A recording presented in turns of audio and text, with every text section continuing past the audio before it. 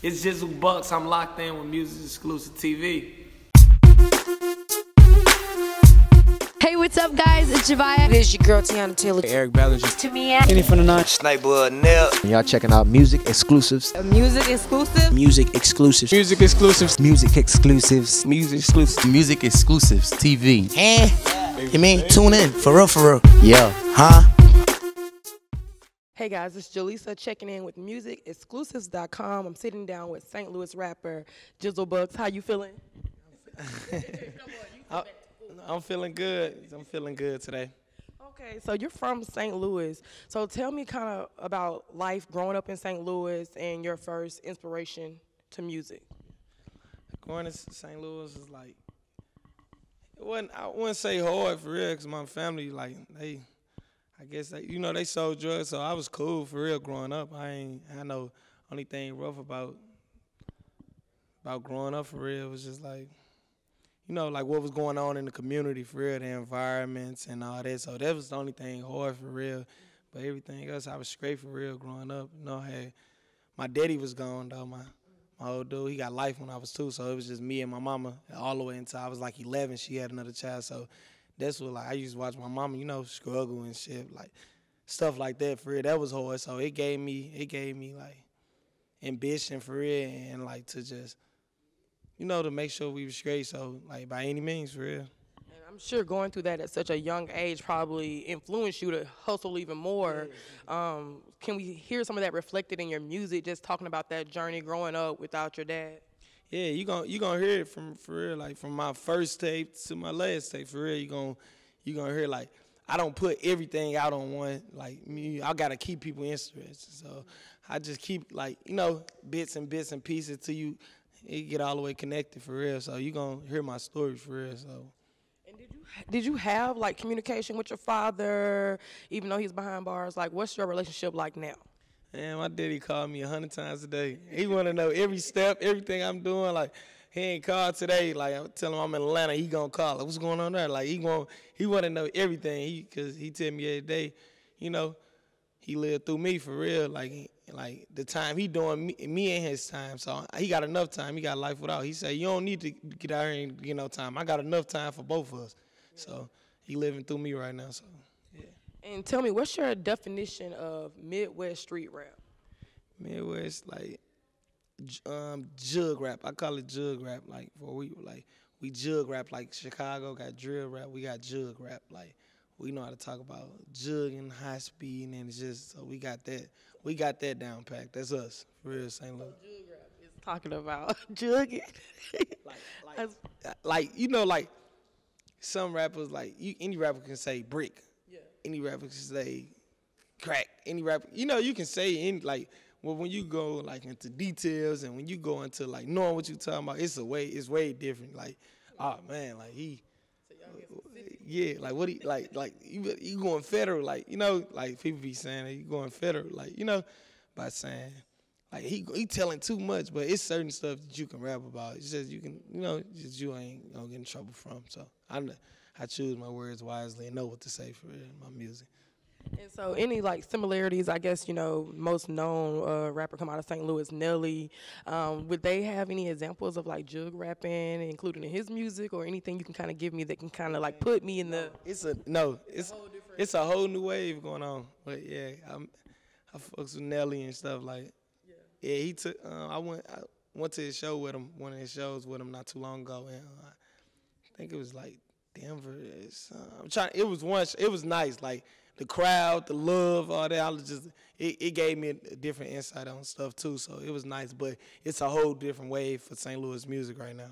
Yeah. And what has been, I guess, the biggest stepping stool or like thing that has helped you kind of like master connecting with the St. Louis audience, connecting with your fans back home? What has made you kind of put on in that city? Well, I can say because with the new wave of music, before I got incarcerated, the new wave of music, I was one of the generators. I was one of the persons that gave it the new wave. Then I got locked up. I came home. Now the whole St. Louis rap like that. So wow. I'm always going to give respect because I'm one of the creators, from the mud. So. And so tell me about your new project that you're dropping on the 18th. my new project, like I said, like it give you both sides of the game. Like some people can just make a tape with just talking about like how they sold the most drugs in the world and never got caught. They can rap about that. The whole tape, it never really give you no real story. It's just to give you, you know, fiction stuff, like just stuff that can, like, you know, dreams. So I give you, like, from raw, like I give it to you, like, this can happen, that can happen. You can go here, it's real there. Like, you gonna take losses. Don't let that, you know, stop you. Keep going. Like, I just want to represent, like, anybody can do it, for real. Anybody can do it, like. And I know it's 12 tracks, Heart of the Third. Can you tell me the significance behind the title? Heart of the Third is just like, I'm from the South Side, and that's the third. We called it the third. Okay. And like, I feel like I'm the heart of it, for real, and I stayed in the heart of it. So, if from Heart of the Third 1, Heart of the Third 2, to Heart of the Third 3, I got it. So, I'm the heart of the South Side, for real. And, you know, I know you've had your struggles with the law as well, but you overcame that case and that situation. You know, just kind of tell me about that journey and how you want to influence other people in your same scenarios to stray away from that and to just stay focused on their goal. Yeah, I wanna just tell you, like, if you doing something that you enjoy doing, that you know, you're all into it, your heart into it, just do that. Don't let nothing sidetrack you, for real. Don't let nothing throw you off or let nobody tell you that you can't do that, for real, because I'm living proof of that. People, you know, people thought I wouldn't come home. I felt the energy. You can feel the energy through the phone. Like, you can, you know, it hurt you, but, like, every time, like, you feel a person felt that you wasn't coming back, it made you strong and just think, like, wait till I get, like, it give you that, like, so it keep you alive. Haters keep you alive. For real, haters make you want to do it more. It make you want to, yeah, like, on me, like, what little bit, something to prove, you hear me? Yeah. It give you that, like, yeah, I'm going to do it just to make them matter. It's going to make them matter. What they going to say after that? So tell me about some of your, I guess, your collaborations on this project, producers you may have worked with, and any, like, future collaborations that you want to happen. On this project, I got A.M.O.D. Huncho. I got Lil Half. I got Mitch 3600. Who else on here? I got AMR Freak. He did a recording from jail, right, from federal institution. And that's all I got, for real. But in the future collaboration, I want to do something. Fredo Bang. Okay. I like his music. I like the way, like, you know, I can relate. So him right now, and Lucci. I like Lucci. And I know you're dropping a video soon with your project. Can you tell me about the visuals? Well, I dropped one. You already dropped? Alone. I dropped two. It's two on there. Buckz The Bully and Alone. And both of them, like, to give you a feel of it, like, really, I gave you a tester of just like, this what you looking forward to on Friday on the 18th. This what you're gonna be getting. So I put two videos out there and let you know, got the feedback, and they love it. So that's what they gonna be looking forward to.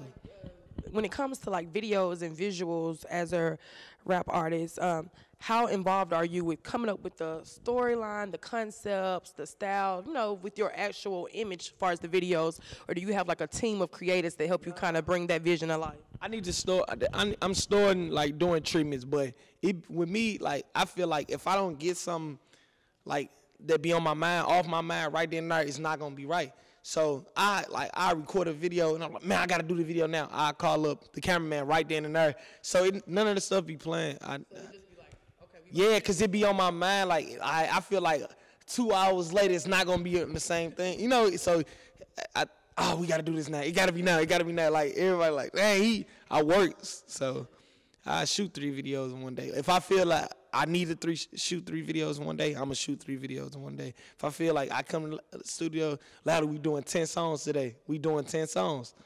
The last 8, he tired. No, we doing 10 songs. I can't. When my mind set on something, I do it. And it's locked in. So tell everyone where they can download, stream your music, connect with you on social media, and just keep up to everything that Jizzle Buckz has going on. You can find me on Instagram at Jizzle Buckz _ JIZZLEBUCKZ _ on Instagram. You can find me on Facebook, Jizzle Buckz. You can find me on Google, Jizzle Buckz, Twitter, Jizzle Buckz 3, and I'm on all platforms. Everything Jizzle Buckz. So one last time, name of the project dropping on the 18th. Heart of the Third 3 dropping on the 18th. That's a Friday. Make sure you download it. Shalisa checking out. MusicExclusives.com.